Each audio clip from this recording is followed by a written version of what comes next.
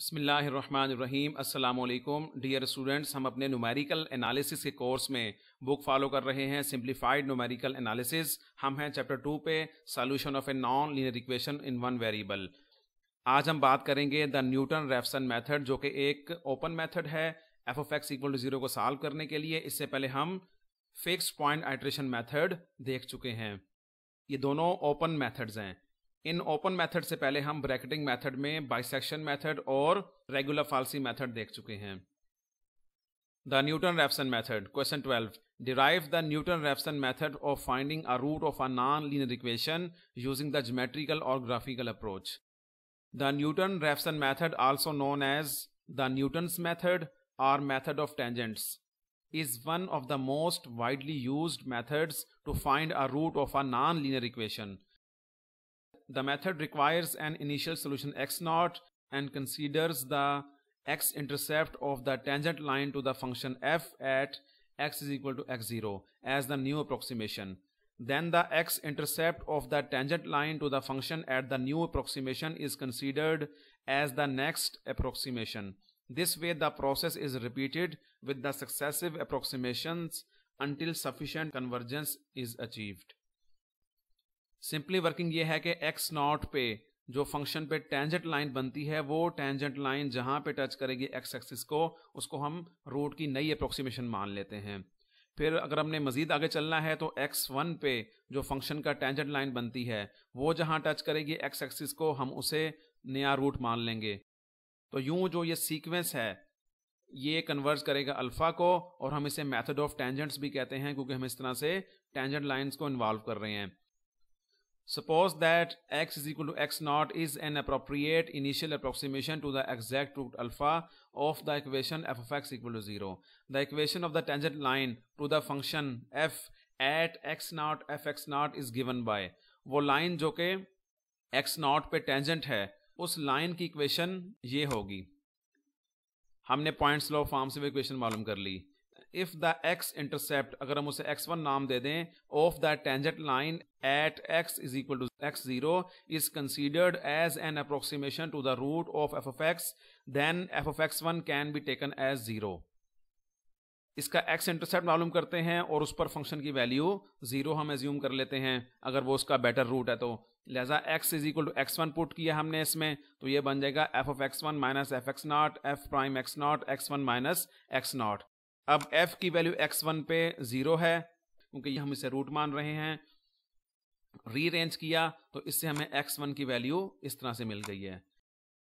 Starting with the point x0, this formula can be used to find a better approximation x1 of the root alpha. Similarly, using the point x equal to x1, the formula can be used to find an even better approximation x2 of the root alpha as, ये formula in general हम कह सकते हैं कि x के is equal to x के minus one minus F of x के minus one over F prime x के माइनस वन फॉर के is equal to 1 2 3 and onward.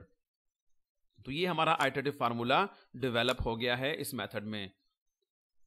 Note that this formula requires values of the function and it's derivative at the known point x is equal to x के minus one two find the unknown points x के as a better approximation of the exact root alpha. This offers the iterative formula of the Newton's method, for which x is equal to x0 is the starting value, and it generates a sequence of successive approximations x1 x2 x3 onward that converges to the exact root alpha. Question 13, derive the Newton-Raphson method of finding a root of a non-linear equation using the Taylor series. इस बार हम f of x equal to 0 जिसका solution है alpha, वो मालूम करने के लिए x is equal to x not initial guess ले लिया appropriate. The Taylor series expansion of f of x around x not for the value x1 is given by, यानी x1 कोई पॉइंट है जो कि x नॉट के नज़दीक है। अब हम सीरीज को एक्सपेंड कर लेते हैं f of x1 के लिए अराउंड x नॉट, तो सीरीज की टर्म्स ये बनेंगी, तो ये इसमें रिमाइंडर टर्म इन्वॉल्व हो गई है। Where xi lies somewhere between x0 and x1. If x is equal to x1 is the 0 of the function, then f of x1 equal to 0. Thus, इसको हमने 0 पुट कर लिया। For small x1 minus x0, small values के लिए उनके scares और higher power और छोटे हो जाएंगे, तो हम ये वाली टर्म या ऑनवर्ड सारी टर्म दूसरे लफ्जों में नेग्लेक्ट कर देते हैं। जो बाकी बचेगा उसे हम रीअरेंज करते हैं तो हमें x1 की वैल्यू इतनी मिल गई, जो कि ग्राफिकल डेरिवेशन वाले फार्मूले से भी यही सेम आता है। Thus, starting with the point x equal to x naught, this formula can be used to find a better approximation x1 of the root alpha. Similarly, using the point x equal to x1, the formula can be used to find an even better approximation x2 of the root alpha as, in general, xk is equal to xk minus 1 minus f of xk minus 1 over f prime xk minus 1. This offers the iterative formula of the Newton's method, for which x is equal to x naught is the starting value, and it generates a sequence of successive approximations x1, x2, x3 onward that converges to the exact root alpha. Note that the Newton's method resembles the fixed point iteration method in the sense that the Newton method is based on a fixed iterative formula. यानी अगर हम Newton-Raphson method फार्मूले को देखें तो ये जो चीज़ बनती है, अगर हम इसे ही जी एक्स के माइनस 1 नाम दे दें तो ये उससे रिजेंबल कर रहा है फिक्स पॉइंट आइट्रेशन मेथड से। फिक्स पॉइंट आइट्रेशन मेथड में हर डिफरेंट फंक्शन के लिए जो पैटर्न बनेगा वो बदलता रहेगा, लेकिन इसमें जो जी एक्स के माइनस 1 की डेफिनेशन बनेगी वो एक फिक्स पैटर्न इसके मुताबिक होगी। दैट इज जी एक्स के minus 1 pattern is fixed, whereas fixed point iteration method is based on the development of an iterative formula in which the definition of gxk minus 1 varies for different situations. उसका pattern very करता है। Problem 13, ये हमारा iterative formula है। x1 के 1 रखा हमने इसमें, तो x1 इसके इक्वल आ गया। अब ये वैल्यूज इसमें पुट कर लें तो 2 - 625 हमारा आंसर आ गया। रिलेटिव एरर फाइंड की तो अभी वो टॉलरेंस से ज़्यादा है। मजीद आगे चले हैं, K2 रखा अपने फार्मूले में, x2 मालूम हो गया, रिलेटिव एरर फाइंड की, ये अभी भी टॉलरेंस से ज़्यादा है। मजीद आइट्रेशन परफॉर्म की तो एरर गिरती जा रही है, और चौथी आइट्रेशन के बाद जो एरर आई है वो टॉलरेंस से कम है, लिहाजा हम मजीद आइट्रेशन परफॉर्म नहीं करेंगे। x4 कितना आया है? 2.45669 is the approximate root with the desired level of accuracy, जो कि 10⁻⁴ की थी। कंप्यूटर परफॉर्म किया हमने इसे, डेसिमल के बाद 8 प्लेसेस रखी, तो फोर्थ आइट्रेशन के बाद 10⁻⁻⁴ की एक्यूरेसी अचीव हो चुकी है। इंटरेस्टिंगली फिफ्थ आइट्रेशन के बाद 8 1 2 3 4 5 6 7 8 जीरोस आ चुके हैं, मतलब है कि हमें 8 डेसिमल प्लेसेस तक की एक्यूरेसी भी अचीव हो चुकी है। 10⁻⁻8 की एक्यूरेसी हमें अचीव हो चुकी है। Approximate the value of square root of 5 using the Newton-Raphson method. हम फर्ज कर लेते हैं x is equal to square root of 5, rearrange किया इसे तो क्या बना, x स्क्वायर इक्वल टू 5 यानी x square minus 5 equal to 0। ये हमने इक्वेशन सॉल्व करनी है। fx हो गया x square minus 5, f prime हो जाएगा 2x।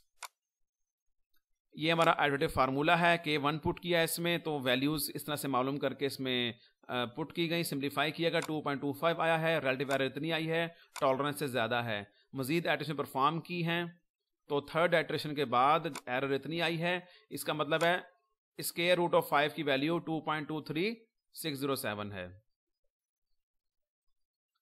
x3 is equal to 2.23607 is an approximation to the root, यानी वो क्या है, स्क्वायर रूट ऑफ 5 है। कंप्यूटर रिजल्ट्स देखें तो फोर्थ आइट्रेशन में बहुत एक्यूरेट रिजल्ट आ चुका है न्यूटन-रैफसन मेथड से। अगर हम मैटलैब कमांड यूज करें इस फंक्शन को x स्क्वायर माइनस 5 को प्लॉट करने के लिए, ये मैटलैब कमांड है, तो हमें फंक्शन इस तरह से मिलता है। हमें 2 रूट नजर आ रहे हैं, एक 2 के बाद कुछ फासले पर है और एक -2 से पहले है। हमने इस प्रॉब्लम में जो एड्रेस किया है, हमने पॉजिटिव साइड को किया है, तो हम इस x0 लेकर हम उसे इस तरफ मूव करवा रहे थे, यानी जो हमने x0 लिया है इस केस में वो 2 रखा, तो 2 से ग्रेजुअली हम x0 x1 x2 ऑनवर्ड हम इस अल्फा रूट की तरफ मूव करते चले गए। जिस तरह से फिक्स पॉइंट आइट्रेशन मेथड में कन्वर्जेंस कंडीशन है, उसी कंडीशन को यूज करके हम न्यूटन-रैफसन मेथड के लिए भी कंडीशन डेवलप कर सकते हैं। और क्या कंडीशन है कि रूट के अराउंड एक ऐसी नेबरहुड होगी जिसमें कोई भी वैल्यू चूज कर लें वो इस कंडीशन को सेटिस्फाई करती होगी। क्या कंडीशन है, f की वैल्यू उस पॉइंट पे और f डबल प्राइम की वैल्यू उस पॉइंट पे, उनकी प्रोडक्ट की मैग्नीट्यूड लेस देन होगी f prime at that point के स्केयर से. Then Newton's method is not preferable for the situations where f prime x or f double prime x is 0 near the exact root. What is meant by globally convergent and locally convergent methods for solving the equation f of x equal to 0? If it is given that the function is continuous on an interval ab such that fa and fb have an opposite sign and the equation has a real root alpha in AB, then the bracketing methods always converge to the root, no matter how slowly they converge. Therefore, these methods can be regarded as globally convergent.